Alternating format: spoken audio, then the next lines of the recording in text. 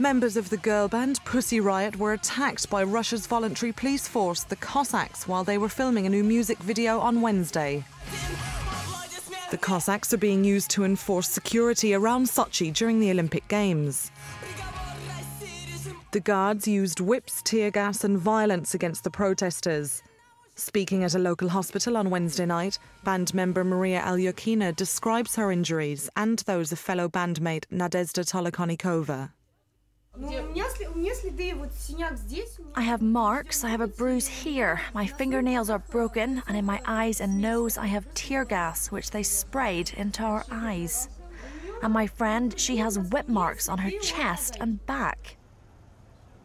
Outside the Sochi hospital, Tolokonikova's husband, Peter Verzalov, told reporters what he thinks should happen next.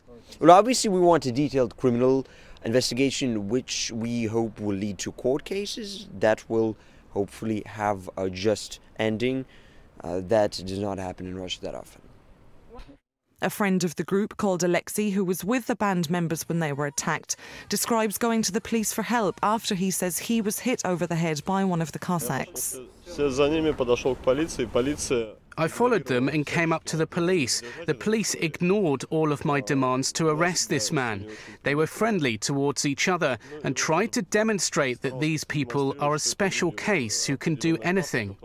Pussy Riot band members had been serving 2-year jail terms on charges of hooliganism and religious hatred after they performed a profanity-laced protest song against President Putin in Moscow's main cathedral in February 2012. They were released from prison last December in an amnesty ahead of the Sochi Games, but the group continues to campaign against the Russian government and accuses it of human rights violations.